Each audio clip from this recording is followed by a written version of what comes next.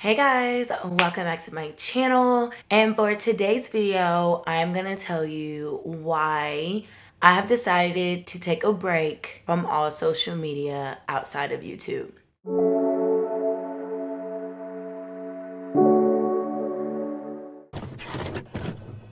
Sorry for my appearance. I'm just gonna get straight into this video. I moved this past week, but I wanted to get on here and put this video out for anybody else who's like struggling with social media. I have always had a love and hate relationship with social media, like for as long as I've known. And I'm like a really strong person. I've always been somebody who forged my own path, which is weird. And I'm so outspoken on social media. It's very weird for me to be saying this. Like, I have a YouTube channel, so that kind of doesn't make sense. But the really big triggers for me are Twitter and Instagram. Twitter's never been a healthy environment for me. I don't know what it is about Twitter. The way people talk on Twitter, the things that are said on there, the easy ways you can get into arguments on Twitter. Like, it's so much subtweeting going on and you don't really know what people are saying. So I deleted Twitter back in 2013 and like I never really got one again. I would like create one for like test drive it out for like a week or two, and it just never, it's just always been toxic. So Twitter is always gone. But the next thing for me that wasn't, it's very subtle, I would say Instagram.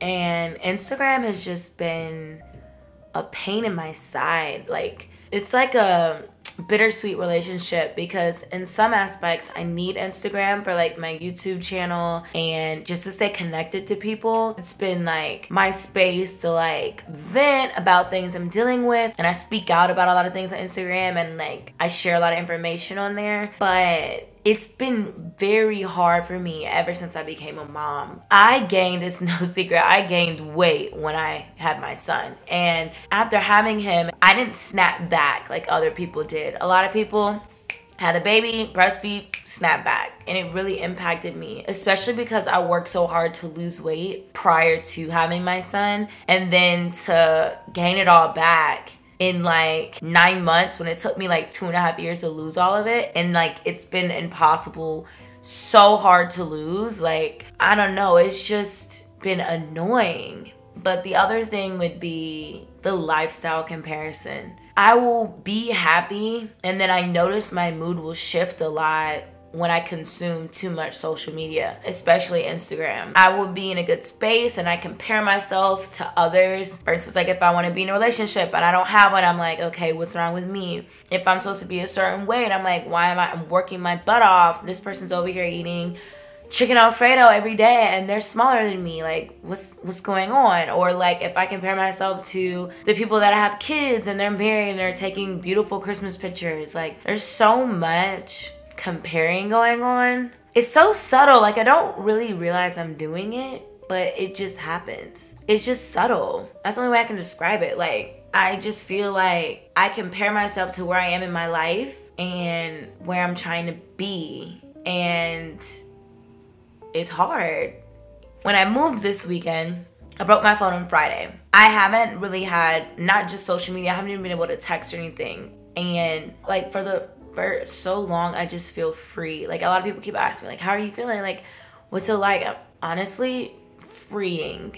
I'm so much more focused. I got so much work done in the first 4 hours of my day than I've ever gotten done, and I don't even know how long. I spend more quality time with my son. I feel like I don't spend as much time as I should with him, and I feel like I spent a lot more quality time. I actually was paying attention to him. Like, all my attention was on him. It wasn't like we're sitting down and I'm scrolling through my phone, you know? I was able to pretty much unpack my house in like record time. Like, honestly, we unpacked like less than 24 hours. Like, it's just, I feel like a weight has been lifted. And the thing that's so crazy is prior to all of this, I was watching these documentaries literally the day before I broke my phone. And the documentaries was about this guy. He never had social media, ever. And he noticed like what his life has been like without it. And everything just kept popping up. Like, I took a year break from social media, what my life was like without social media.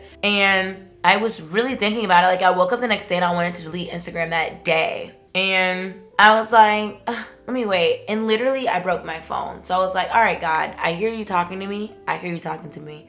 So I'm gonna be obedient and I'm gonna just take it for what it is. And so I've decided that I'm gonna take a little hiatus from social media. Not YouTube. Because YouTube, I mean, I feel like YouTube's more of an educational platform, and it's like more, at least for me, I go in here to like learn things. I call, like a lot of people call YouTube University. So like YouTube, I don't get on here and I'm like, oh, I wish I had that, or I don't compare myself, because with YouTube's on Instagram. I mean, some people can edit videos, but like vloggers can't really Facetune themselves. Like if somebody, like if you think their body is a certain way, when they start vlogging, when they take their makeup off and like they have blemishes on their skin or they're going through a tough time, it's more real. Like I've always felt YouTube is a very real platform. Like there's only so much you can do to hide your imperfections. Like it's real. If your house is tore up, you're gonna see it on camera. You're not gonna be able to make the mess go away. If you're having a massive breakout, you're gonna see it. If you're broken up with somebody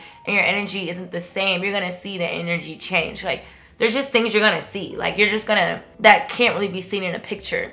And that's why I like YouTube. I feel like you see the highlights and like the lows. Like you don't just see like the greats, you see the bad too, you know? And I feel like I just need to take this break. I don't know how long. I was really thinking a year, but I think I'm gonna just aim small. I'm gonna go without it for at least a month, definitely a month. And that's gonna be all social media outside of YouTube. Like no social media consumption outside of YouTube. And I know I'm gonna do that for at least a month. And I'm gonna update you guys within this month and see like if it's worth it, how I'm feeling, what I learned from this. But I honestly, like after a month, when I initially went natural, I was like, I'm gonna be natural for a month.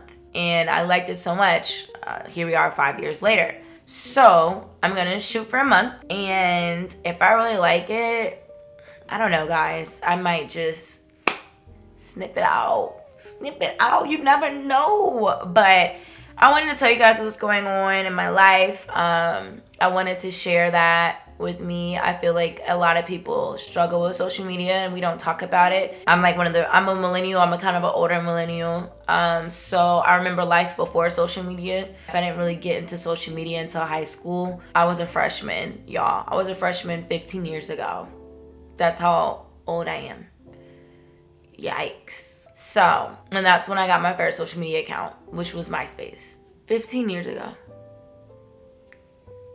So I've been having social media for 15 years. But I still remember life before social media. Like, I remember what it was like. And I just want to get back from that. I just remember being happy.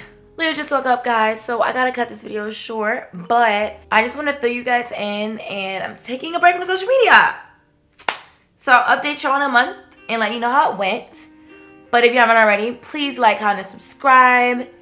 Push notifications. Just push them, and I will see you guys next week. And if social media is stressing you out, just take a break. Log off. Chill out. Zen out. You deserve it. I love you guys. Bye.